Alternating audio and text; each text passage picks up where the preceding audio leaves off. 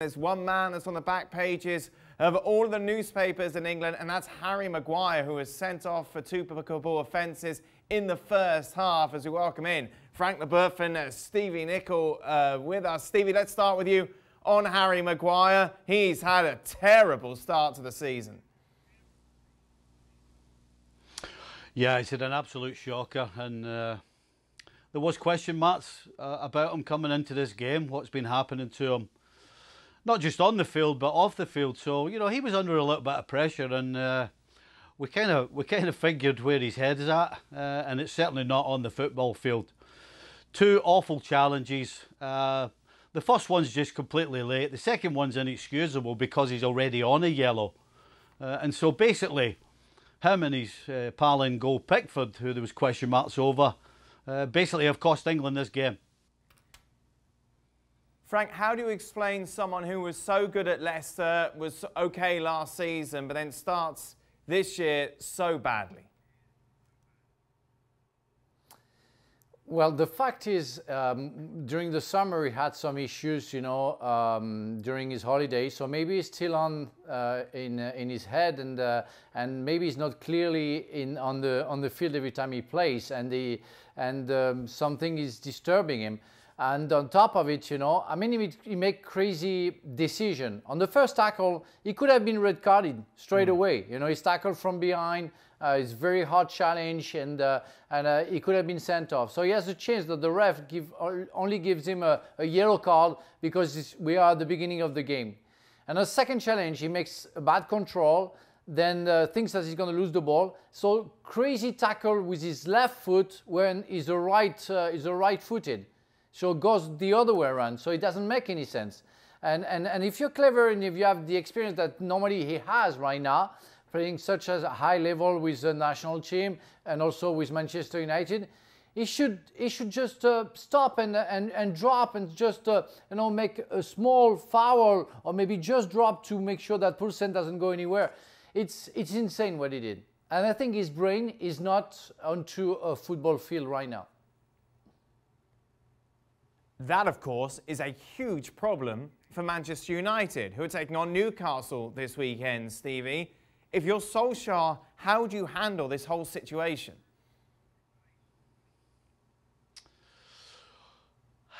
Listen, the easiest thing would be to drop him, but the way United are right now, they actually need a Harry Maguire somewhat decent.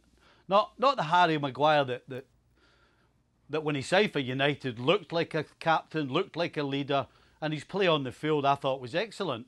But ever since the shutdown and then the restart, there's definitely been question marks over him. So I don't think Ole's got a choice. I think if Ole drops him, that puts even more pressure on him. You know, Harry Maguire has to be a man. He has to stand up. He has to have a good look in the mirror between now and the Newcastle game and figure out how he gets himself back to where he was when he joined Manchester United. I don't think it's an option to drop him. I think that just makes things worse for both Harry Maguire and for Manchester United. But Stevie, he was terrible against Spurs as well. You know, he was very much culpable for that thrashing. Surely that should have been the time that he looked in the mirror and addressed himself and tried to get himself together. Clearly, he's not in the right place. And Solskjaer, I understand you could say, well, if he drops him, it's going to make things worse. But he's got to worry about his job at the moment. And if Maguire carries on like this, Solskjaer could get the sack, Stevie. Well, Solskjaer's got more to worry about just Harry Maguire, to be honest. But I understand that all the attention is going on Harry Maguire. Listen, he was made the captain for a reason. And the performances he had initially, that's why they paid a lot of money for him. There's no question that he's having a tough time. But, you know, sometimes you have to stick with a player. And I think Ole Gunnar Solskjaer will stick with him. And I think he has to, because in some ways, if he doesn't, it will just make climbing back up the ladder twice as hard. Harry Maguire has to show what he's made of against Newcastle. And he can't do that if he's not picked. Frank, what would you do if you're Solskjaer?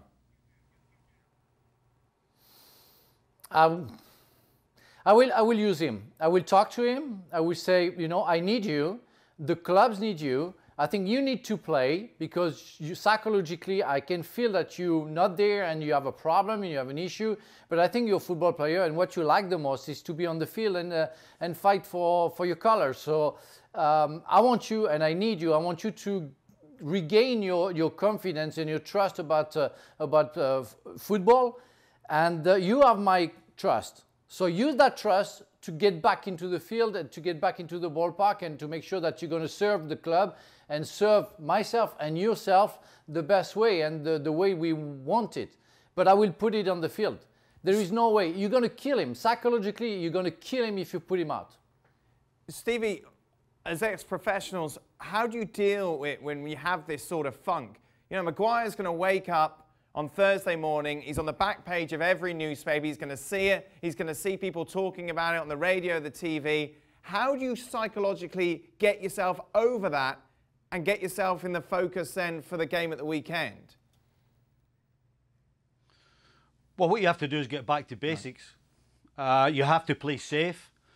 You have to try and play smart. You have to try and pick up good positions. And that's the only way you do it. It's absolutely 100%. You go back to basics. You don't make mistakes, and you basically play your way back into form. And that's what players have been doing since the game started. Everybody goes through a bad spell. Now, yes, he's having a horrendous spell.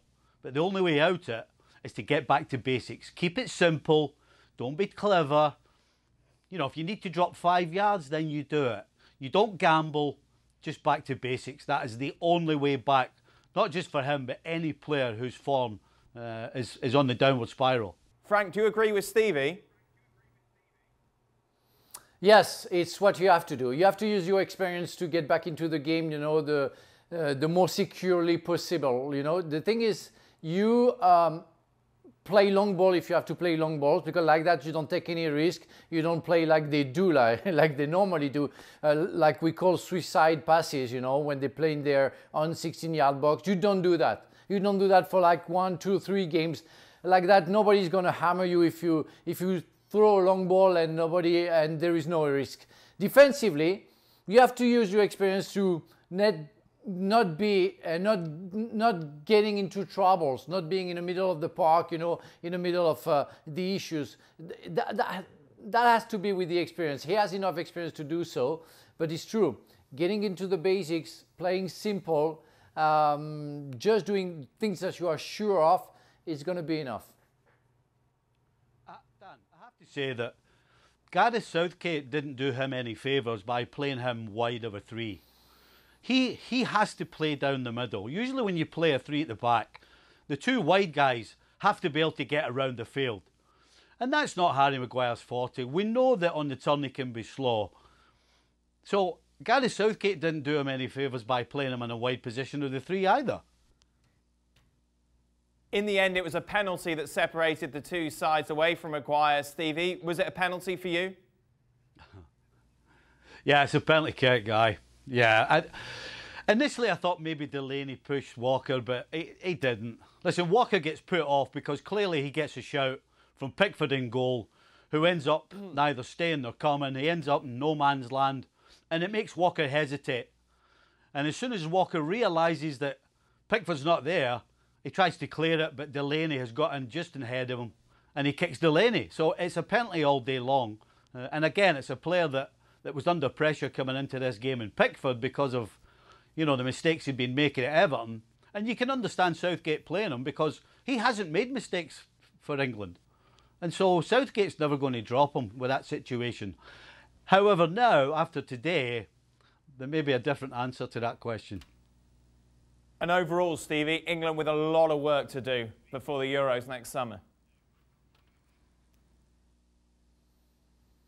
They have to, but like many other teams, you know, I saw France playing, we saw Germany struggling, Spain as well. I mean, I don't see anybody ready if the Euro was tomorrow.